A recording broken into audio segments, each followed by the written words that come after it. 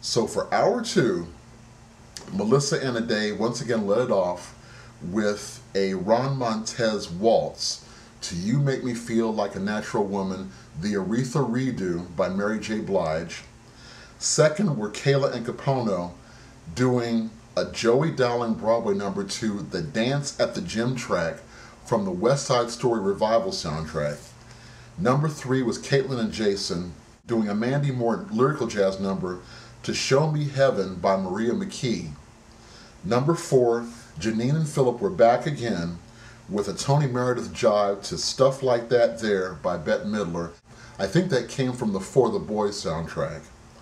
Number five was Randy and Evan doing a Pasha and Anya Samba. That would be Pasha Kovalev and Anya Garnis, who were both contestants on the last season, who are now choreographing the show, which I think is wonderful. And the Samba was done to Ritmo di Bom Bom by Jubaba. And closing things off for us in hour two were Brandon and JANETTE with a WADE ROBSON jazz number, Great to See You Back, Wade, to Ruby Blue by Royson Murphy. So, since Kat announced about the middle of the show that they will be shaking things up again by splitting up the pairs permanently, it's going to be interesting to see how some couples fare, especially Randy and Evan, because, well, there's the whole size differential thing.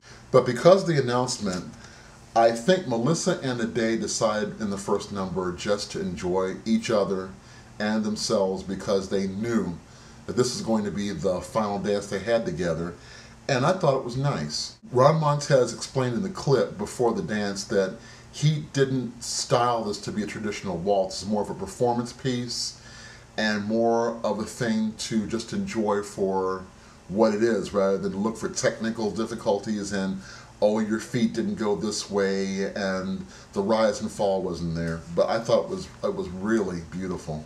Plus, I don't think that they're going to have much of a problem because of how great they did in the first number in hour one. So I don't think they're going to be going home. KAYLA and KUPONO came next. And as well as they did with the Mia Michaels Contemporary, it was kind of lacking. I think that when Nigel was talking about the Jerome Robbins difference, you know, the kind of choreography that he was famous for from West Side Story, that they didn't quite get that snap, that energy, that power they needed to have. And although I still would put the blame at the feet of their choreographer, who is Joey Dowling, you'll notice that we're not getting along too well because I didn't like her number for Evan and Randy the last time she choreographed, and I wasn't feeling this one either, and I don't think that KAYLA and KUPONO were. But because things are so tight right now, I don't know if the voting is going to go their way. Hopefully people will think more about their first dance and not the second one. Caitlin and Jason followed them with the Lyrical jazz number by Mandy Moore. And once again, it was a nice piece to look at. I don't think that they put as much into it as they could have, and that's probably going to hurt them when it comes down to the voting. But as with all the other couples, we'll see. But I think it's really going to hurt them the most that they don't have a huge following on the level of PHILLIP and JEANINE or Randy and Evan. Speaking of which, PHILLIP and JEANINE followed them up with the Jive from Tony Meredith. And, you know, I hate to say it, and I don't want to try to compare them to professionals, so let's just keep it on an even keel by comparing them to other people who've been on the show. Compared to people who have done the Jive before, it still could have been a heck of a lot better. I think the judges really favor PHILLIP, duh. I mean, that couldn't be any more obvious. Because the fact that he doesn't come from ballroom, let's just hope his fans do come through for him tonight, because between that first dance and the second dance, I don't know, especially the first dance, woo. But following up JEANINE and PHILLIP were Randy and Evan with their Samba, which I thought was every bit as spicy and as sexy and as hot as Brandon and Jeanette's tango wanted to be, but didn't quite get there. I think that Randy and Evan did a whole lot better job than they did. But the judges were, especially Tice, the judges were kind of riding him a little hard last night. So we'll see if the fan base for those two does come through. I think, well, I hope it will, since that's where my votes went. Hey, full disclosure. And last but not least, were Brandon and Jeanette with the WADE ROBSON jazz routine, and what he did with it in terms of choreography was even better. I really enjoyed that, the audience did, and obviously so did the judges, because they were spot on. This could have been one of the best hip-hop numbers because the choreography was so sharp and precise and clean. Like Mary said, the pictures that they made on each section of the stage as they came down were just incredible. In fact, I watched that one 3 times. That's how much I enjoyed that. But Brandon and Jeanette having their own huge fan following, they're not in any danger of going anywhere, I don't think. So let's just get to who do I think is coming down to the wire in terms of the bottom 3 and who's going home. I think people did manage to redeem themselves somewhat with the second dance when the first one didn't work out and vice versa.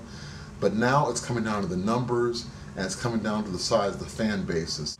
So, by process of elimination, that leaves in our bottom 3, KAYLA and KUPONO, Caitlin and Jason, and JEANINE and PHILLIP.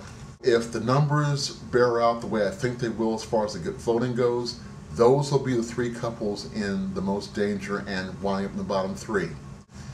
Looking at the size of the fan bases and looking at whether or not people vote the same way they did last week, my guess for going home would be Caitlin and Jason. They'd be the most likely to be sent home because now that people know that for week 6, it's going to be a free-for-all with everyone getting mixed up. It doesn't matter how you vote anymore to keep couples together since they're not staying together. So I don't know if people took that into account, but we'll see how that works out. And that closes off week 5 of So You Think You Can Dance. Some people have written me privately and also in my comment section about doing a clip for Michael Jackson because of all the events that transpired the past couple of weeks.